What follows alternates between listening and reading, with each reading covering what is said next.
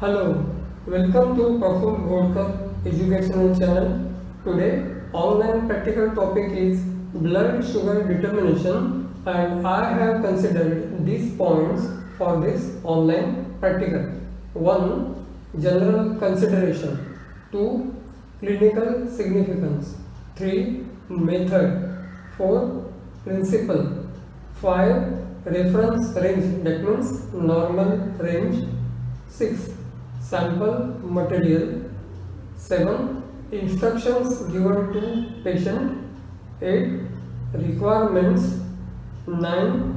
Standard operation procedure. 10. Preparation of report. And 11. Case studies. Blood sugar test is mainly performed to find out if a person is suffering from diabetes mellitus. There are estimated about 73 million cases of diabetes in adult population of India. In urban areas, the percentage of diabetic persons is about 11 to 14, and that in rural areas is 3 to 8%. In clinical laboratories every day you will find, like CBC samples, large number of blood sugar samples every day. And this test is very important since diabetic persons can get proper treatment only on the basis of accurate test report. Blood sugar means blood glucose. Blood sugar rises mainly in diabetes mellitus, and hyperglycemia means increase in blood sugar. Moderate hyperglycemia is also observed in hyperactivity of glands like thyroid, adrenal and pituitary. Hypoglycemia means decrease in blood glucose level, and it is observed in increased secretion of insulin and in prolonged fasting. Method. Blood glucose test is performed by glucose oxidase method, and it is an endpoint reaction method. Principle of the test. Glucose is oxidized by glucose oxidase enzyme, and gluconic acid and hydrogen peroxides form. On hydrogen peroxide, peroxidase enzyme acts, and the released oxygen oxidizes the chromogen in the reagent 4-aminophenazone to form pink color. It is measured on a photometer, and the formed color is compared with a known glucose standard. Normal range means reference range of blood glucose. During fasting, level of blood glucose remains in the range of 70 to 110 mg%. Following food, blood glucose rises up to 170 mg%, and due to the action of hormone insulin, it decreases, and 2 hours after food ingestion, it again remains between 70 to 110 mg%. Samples for blood glucose test. Instructions given to the patients first. For fasting blood samples, patient must fast for at least 8 hours and report to the laboratory with a fasting urine sample. For postprandial PP blood sugar determination, patient must report the laboratory 15 minutes early, and a blood sample is collected 2 hours after lunch, and patient should collect urine sample also for postprandial urine test. And then the container. The container for glucose test blood collection is a sodium fluoride tube or a bulb. It is important to note here that if blood is collected and kept in a tube without sodium fluoride anticoagulant, glucose present in blood is converted to lactic acid by enzymes present in red blood cells by glycolysis, and in 2 hours glucose values decrease significantly. Under these conditions, false low glucose values may be reported. Hence, blood should be collected in sodium fluoride anticoagulant. Requirements are 1. Patient's plasma, 2. Diagnostic kit for glucose test. It contains glucose reagent and glucose standard 100 mg%, 3. Test tubes, 4. Test tube rack, 5. Centrifuge, 6. Dispenser, 7. Push button pipette, 8. Water bath, 9.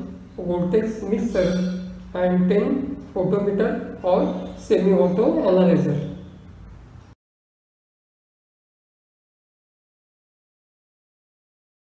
Well, the reason for why urine samples are also required along with blood specimen, and the reason is, in the urine of a normal individual, detectable amount of glucose is never present in most instances. Since urinary tubules reabsorb glucose completely when blood is filtered at the glomeruli.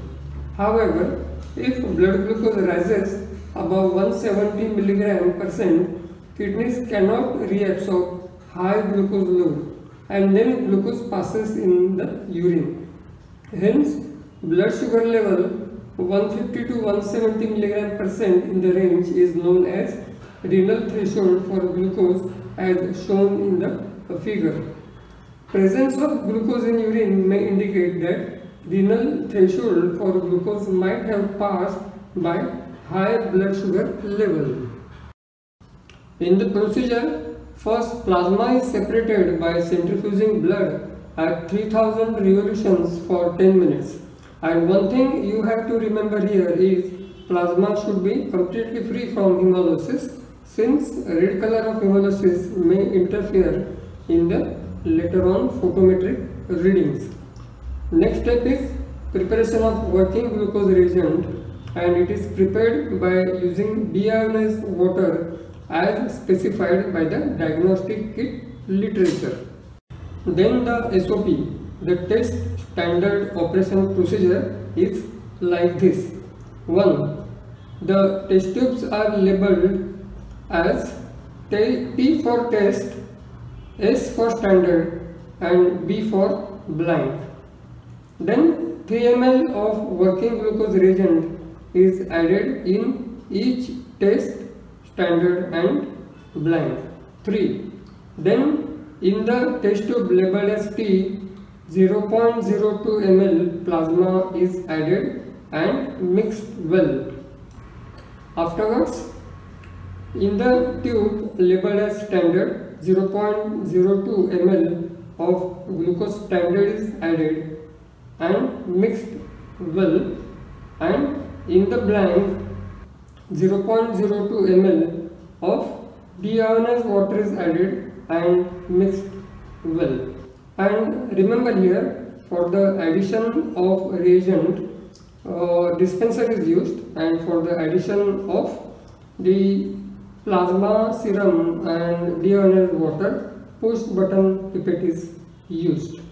5. Next, all the tubes are placed at 37 degrees centigrade in a water bath for 15 minutes, or if water bath is not there, the tubes also can be kept at room temperature for 30 minutes, and then immediately readings are taken of the developed pink color, and the readings are measured using a photometer or a semi-auto analyzer on 530 nanometer wavelength, or by using a green filter. And plasma glucose milligram% is calculated by using this formula: optical density of test divided by optical density of standard multiplied by 100. While taking readings on photometer, test and standard readings are noted by setting blank reading to 0 optical density. One example is, if optical density of test is equal to 0.360 and that of 100 mg% glucose standard is 0.210, then milligram% glucose in plasma is equal to 171. Kindly refer to my videos on use of photometers and semi auto analyzers on Praful Godkar Educational Channel YouTube.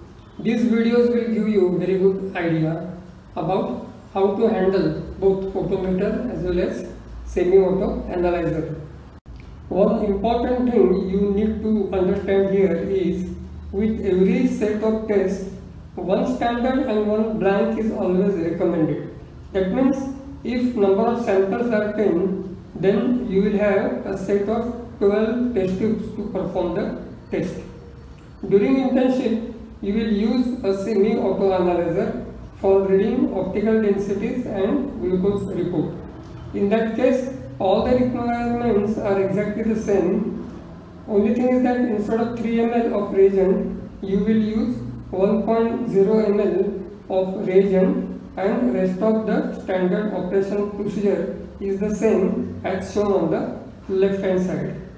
And then it is necessary to program auto analyzer for glucose test like this, and then blind, standard and test end mixtures are then introduced, and auto analyzer displays the test glucose values with a report printout.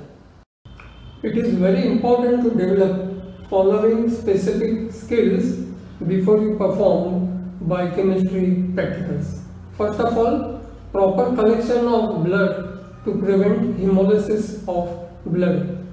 The sample which is placed on the extreme left is a proper sample, and the samples besides that, these are hemolyzed samples, and hemolyzed samples cannot be used for one-step biochemistry methods. 2. Proper use of push button pipettes. And 3. Proper use of dispenser. Both these equipments should be used accurately for proper dispensing of the specimen as well as reagent. Next is mixing technique. When you add specimen in the reagent, proper mixing is very important to get end result. Then proper use of standard operation procedure. SOP should be followed ditto. Next is proper use of photometer or semi-auto analyzer, and next is waste disposal. And yes, of course, you have to study table viva questions which will be used for the examination purposes. Our biochemistry test report is prepared like this.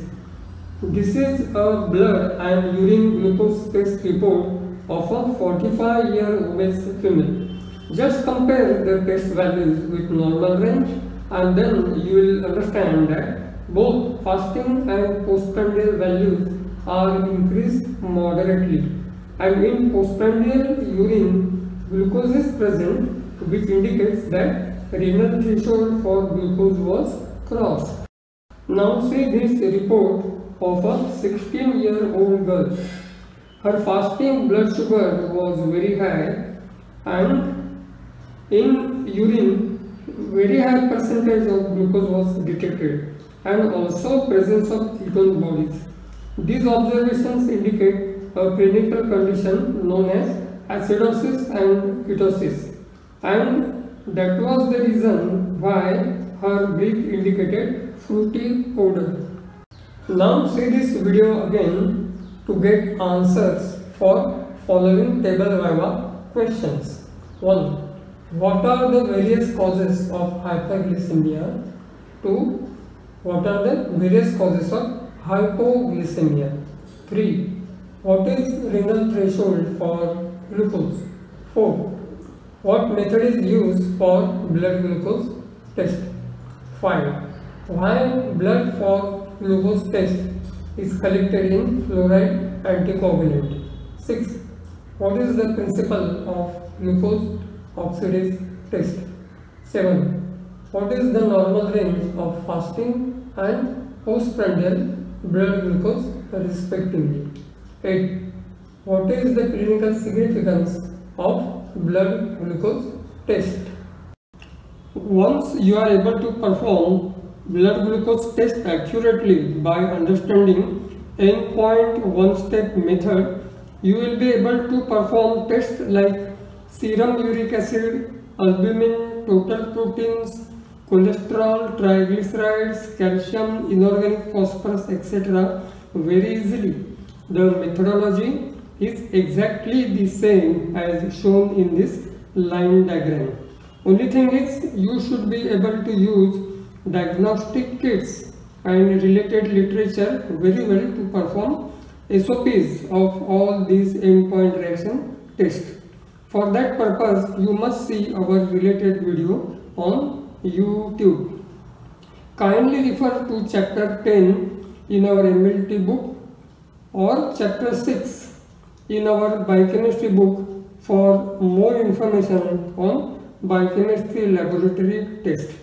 I thank all of you for your kind support to my educational channel on YouTube, and I suggest you that you must see all online lectures before you attend your regular classes and practicals in your respective colleges. Next time I will bring you one more online educational video. Till then, remain focused on your studies and stay safe with all safety precautions and protocols. Bye bye.